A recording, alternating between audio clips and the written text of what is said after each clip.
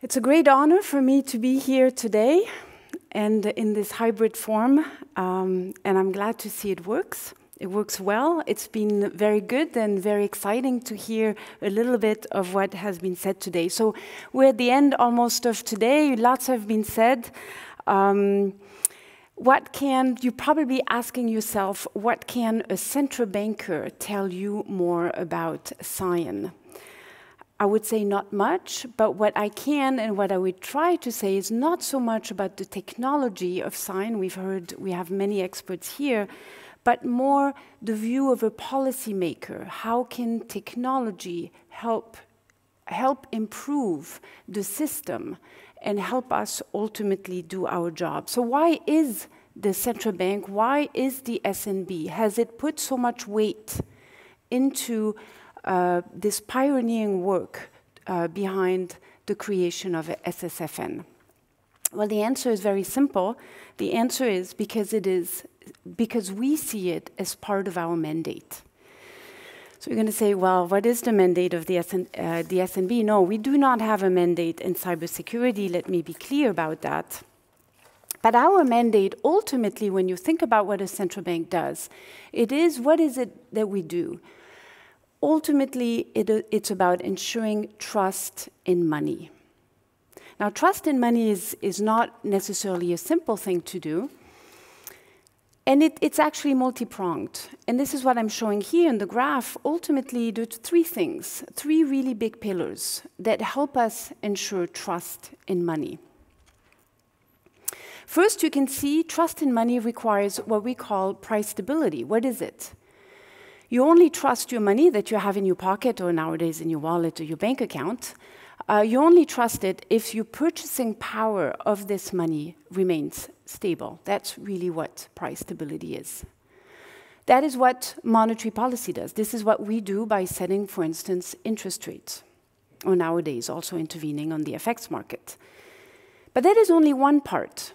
Another part is, of course, ensuring that this money remains safe over time, that the money that you have in a bank account remains safe. That is what we do through our mandate of financial stability. Those two are quite well known. The third mandate that is often forgotten, or has been forgotten, I will say, for the last 30 years, because in fact we have been able to solve some of the biggest problems here, is the third mandate. The SNB has a very important mandate in ensuring the stability of the payment system. And why is that? Because your money may be safe in terms of value if you cannot use the money, and if you're not sure about being able to use your money when you want to make a particular payment, you will not have the same trust in your money. And it is exactly this part that I will focus on today, because it is exactly on this part that the SSFN is built upon. So what does the financial sector look like? So please bear with me, because I'm really going to take you on a very different level, a really systemic level of trying to think, what is it that we're really trying to solve here? So if I think about the financial sector, what does the financial sector look like? Let me see if I can go to the next slide. This is what a financial sector looks like. Yes, undoubtedly, highly stylized view. But ultimately, this is what modern financial sector look like in their simplest form. And what I'd like to show you here is very important. The three factors, the three segments I showed you before are exactly on this graph. What is it that you find? You find in the middle the SNB, a central bank that is able to conduct monetary policy. How does it do that? It sets interest rates. Basically, it sets the money, the price at which banks can come to the SNB and get money, get liquidity, and we do that in the form of central bank money, or also provide us with excess money that they have. This is monetary policy. Then you can see in red the banks. The banks need to be secure. The banks play a very important role. And importantly, what you see, they're really at the cusp, and I'll come back to that, of the blue and the green. They're really between the SNB and the private sector. And in green, you see the private sector. That's many of you here today are really part. It's very important to have a vibrant private sector. Probably the green part should really be much bigger than it is shown here. That's more for a stylized reason and because I will focus ultimately more on the blue part. But the private sector in green is really where everything is happening. That's where innovation should be happening. That's where competition should be. And what you see here, the third part, so you've seen the banks, you've seen the SNB. What you see is the arrows, or the lines, rather. Those are transactions.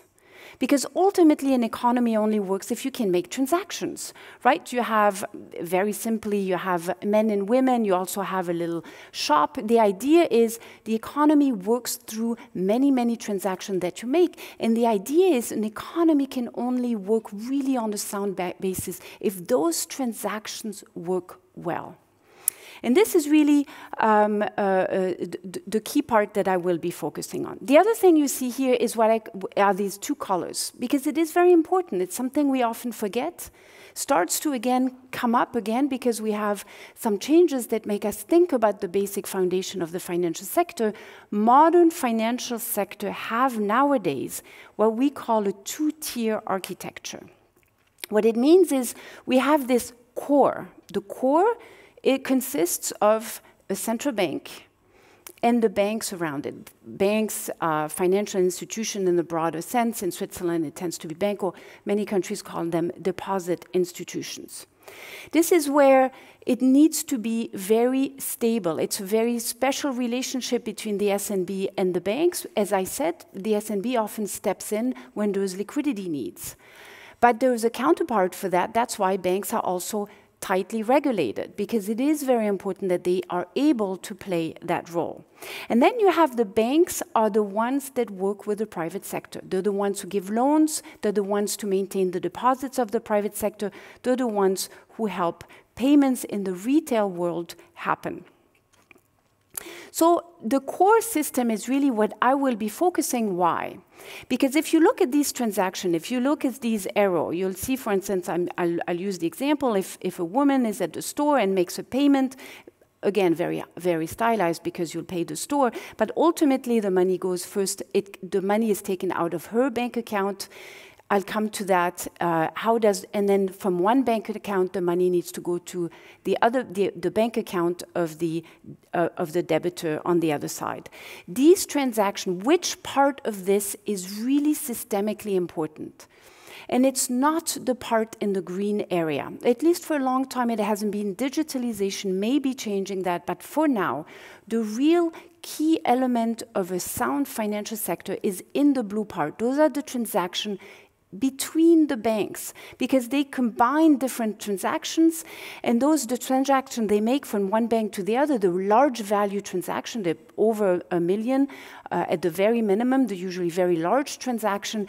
And if one of those transactions fails, the whole system can really have a problem. That's when you get contagion risk. This is why in the 80s, a system was set up.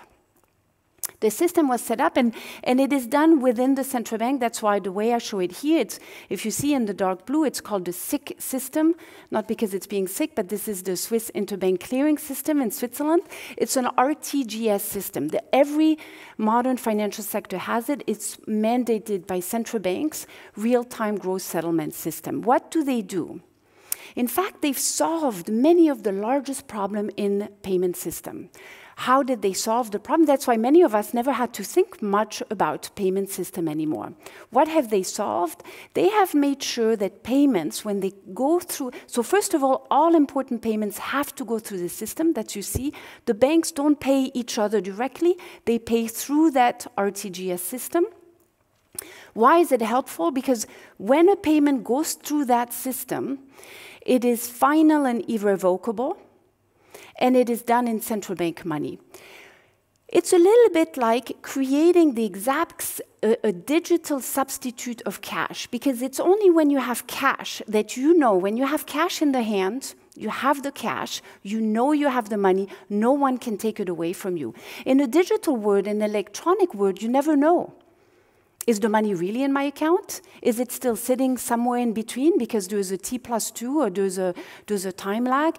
So that ability to know when a payment has gone through that system, it is in your account, it's as if you have real money because it is central bank money.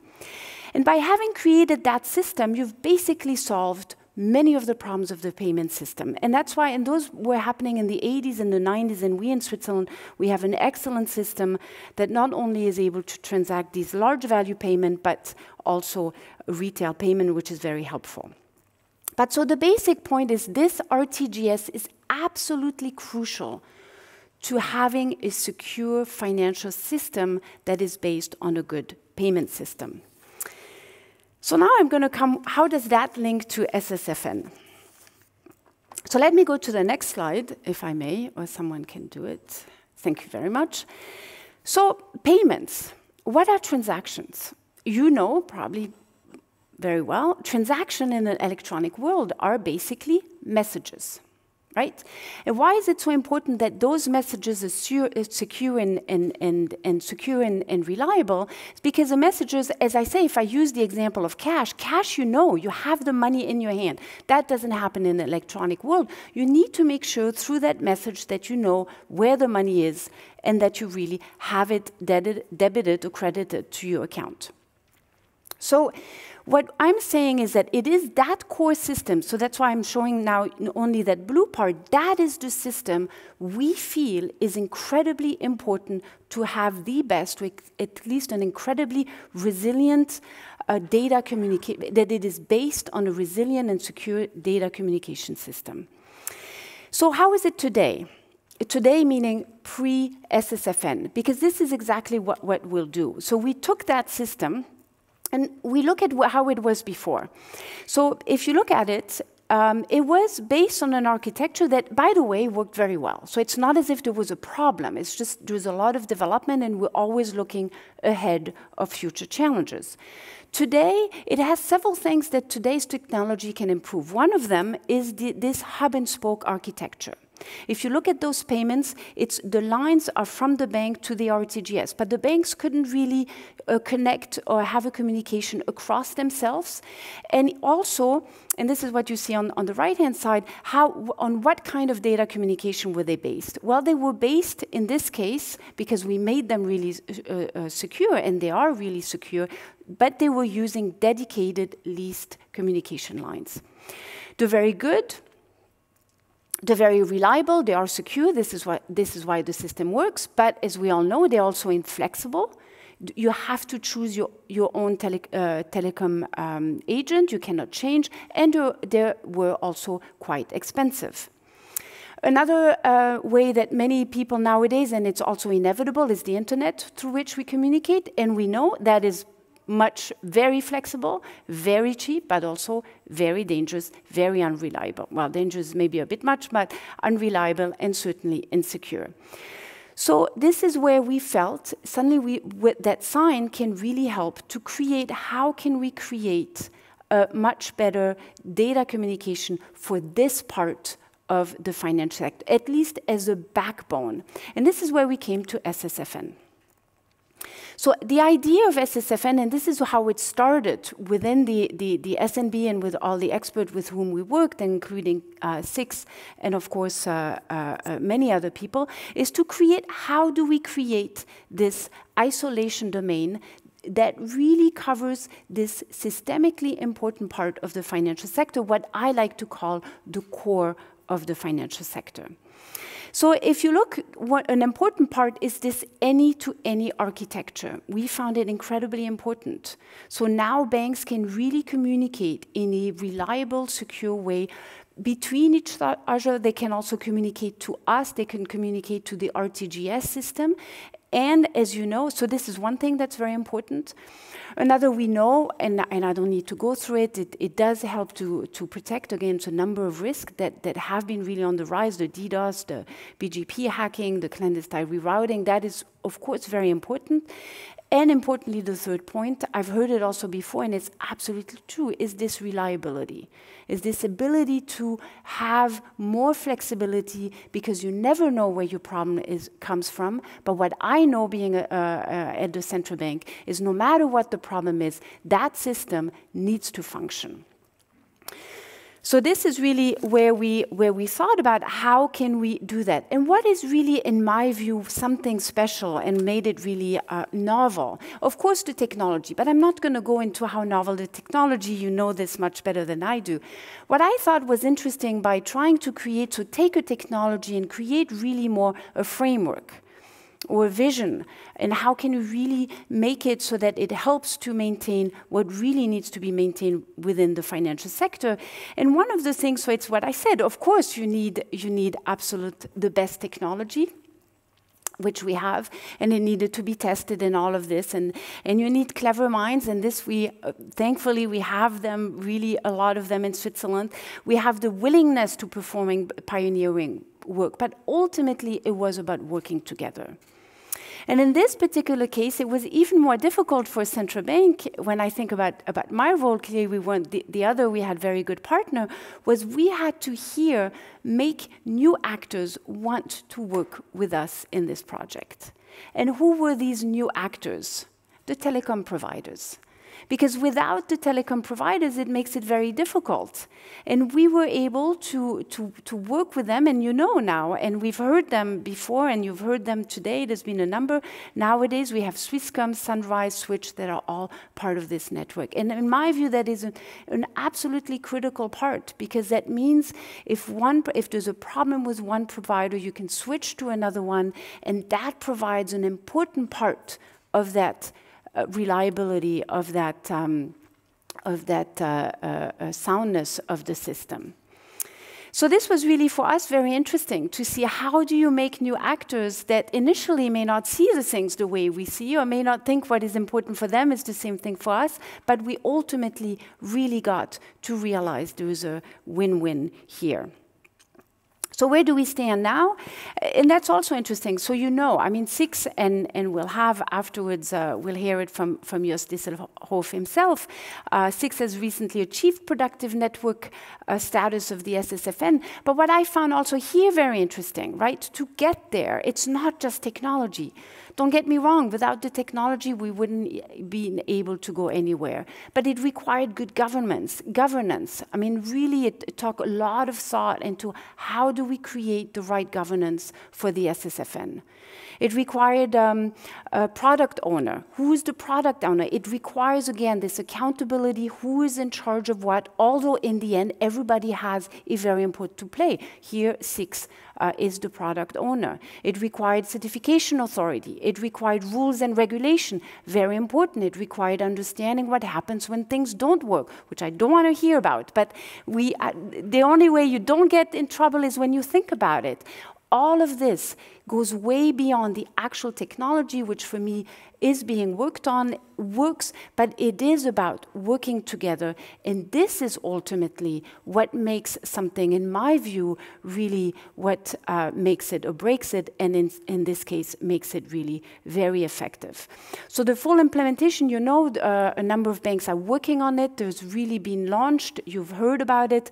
We really hope that to have the full implementation, bring all the banks on board in 2020, basically this year. So let me maybe a few things that I want to show is what are some of the I'm calling them use cases. It's more just where does SSFN fit in broader developments that are happening? So one I find interesting is interesting in the sense, you know, cybersecurity is important everywhere, and there's a number of now standard setters that are really putting up new requirements for the financial sector, in this case also exactly for the RTGS. And what I found is really interesting. One is called the endpoint security. You may remember, because it made quite the headline, because it was quite a heist. There was a big heist in Bangladesh a few years ago.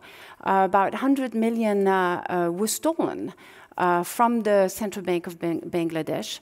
And it was through an unauthorized access to the RTGS. So after that, that really created a wake-up call to many central banks, and much has happened, I think. But the point was, again, coming back to that picture, and you see, I maintain exactly the same picture. What is important is that everyone who has access to that network is sufficiently protected. And so the point, it's called endpoint, so that means so the RTGS, every access to that payment system and every actor that is linked to that should have a certain level of security. And this is exactly what the SSFN helps to achieve. But the SSFN has something additional. As you know, in cybersecurity, and in many areas, but cybersecurity in particular, I find it fascinating because ultimately you're only as strong as your weakest link. And we feel that very much, right? Because we can be really good at the SNB, and I would say we are very good. But ultimately, if our mandate is to maintain trust in money, trust in the financial sector, we need every actor to also be just as solid on cybersecurity. And the SSFN, because of the way it's set up, allows us, or would allow us really, to go even to smaller banks that don't necessarily come directly to the RTGS, but may do it through another bank. But we can really bring that high level of security to the smallest actors because it is not expensive, overly expensive. It is not overly difficult, and yet helps to provide really a high level of security. So this is something we found really interesting. So this is what I said here is it is economically feasible, which is important. As you know, cybersecurity is only one of the challenges that many institutions have in the midst of digitalization, where many other developments are taking place. But it is important to have something that really helps them. Ultimately, we believe it's a great value to all participants, and this is something that SSFN can really help us with. Another use case is an interesting one. If we can go to the next one. Yeah. So the next one is something instant payment. It's something that's not yet set up, but it is part, you may know, that payment system, because of digitalization, is one key area where so much is happening. And one of the things we believe is that the payment system is also where you see the most that need, the need and the demand from society to move always more to what I call a T+2 world, you know, where things happen slowly, to a T+0 world. Today's even end users, here I show them in the green part, they want to be able to pay as quickly as they send a WhatsApp message. And so if I look at what is happening today, let me show you, right? This is a transaction. So a transaction, right, it takes usually 2 days. You may not know it because you think it happens directly and because you get to pay and you're done. But ultimately the transaction, when you think of its settlement, which really from one account to the other, takes on average, usually 2 days. So, and we believe this increases the risk, and also people more and more want to pay much faster. For instance, through COVID, we've seen there's been a huge increase in online shops. Online shops, they want to see the money before they send the goods. So they want that fast service, and this is where things are moving. So we believe we need to move also to a world where payments all the way to the retail sector can be done instantly. So very simply, right, it's done instantly. So you pay something and immediately, and it's not just what you see, but it's really the money is transacted that fast. You can imagine that a system like this is very challenging. It requires a lot of changes, IT changes, but it also needs to be incredibly secure, because before, banks had 2 days. If something happened in between, they had wiggle room. With a T+0 world, you have no wiggle room. So you really need an extra secure telecommunication system, data communication system in the background. And this is where we believe the SSFN will provide that absolute sound basis to make sure, even as we move towards these new types of payments, we will have the ability to do it in a reliable way, because unsecure payments is really a no-go for the SNB. But it does show the challenges that we are all faces to move along with digitalization, to embrace the innovation, and yet do it in a secure and safe way. Other cases, I don't think I need to say more. I wanted just to say, of course, there are many other cases. I've focused on SSFN as this foundation of your core system, the part of the financial system that is really systemically significant. But of course, and other critical infrastructure. But of course, there are many other application. I've heard a number of them that can be done, whether it's directly docked onto or in the SSFN itself, or whether it's done using the technology that is now available. That's also to be seen. But of course, there are all the remote access or home office. We've heard it. Clearly something very exciting that can be used with a similar setup. What we also find interesting is this intra and intercompany communication. For instance, we have an office in Singapore, or also we have delegates offices, and they don't currently. Don't get me wrong, they're very safe and secure, but to be able to use SSFN also in these kind of instances, we find it very helpful. And SECOM, that's another critical, that's another infrastructure. Maybe Jos will say more. But it's just to say SSFN and the idea behind it really has very interesting other application. The last point I want to make is one that goes beyond. And I don't know if that's the best picture, but ultimately, when I think about SSFN, what is it? SSFN is an isolation domain, right? It's an isolation domain, and the way you think about it is that core. What we have created is an isolation domain for that core part where the systemically important transaction flow between the banks and the RTGS, and of course, whatever needs to be really directly linked to that. So the isolation domain is my silo in the middle. But we have not just created that isolation domain, right? What we have managed to set up is that framework, in the sense which is based on the SCiON protocol, the ability to work together with these different telecoms, which was absolutely crucial to the success of the SSFN, and of course, the access all the way to the end users. Now, we have set this up, and you've heard it works, and we're ready to really extend it to all the bank, maybe making a requirement that they have to have SCiON-based routers and be part of the SSFN network whenever they come to our RTGS system. But the idea is that that system is now there. So the idea is, why not? It should be scalable to other applications that can use the very similar framework. So this will be interesting, because ultimately it will be interesting to see how all the work with SCiON and the SCiON Foundation, how can we, through SCiON, move towards a safer internet, and how will that develop? But I think that this is clearly something that's been exciting work. And maybe here, before I stop, I just want to make sure I thank everybody, because this was truly a teamwork between different experts, bringing the different types of expertise all together. And when this happens, I think we can all be quite excited about the result that we got here.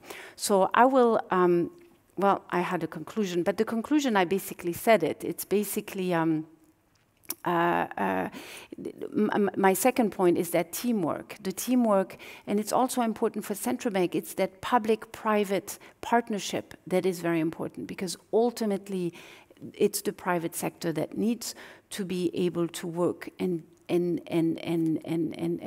function effectively. For us, it is a key contribution to cybersecurity. that we are providing, because it is really based on our mandate. That's important. Don't walk away, think we now have a new mandate on cybersecurity. We don't, but it is based from the idea, how do we keep trust in our money, and the payment system plays a very important role. All right, so I'll stop here. Thank you very much.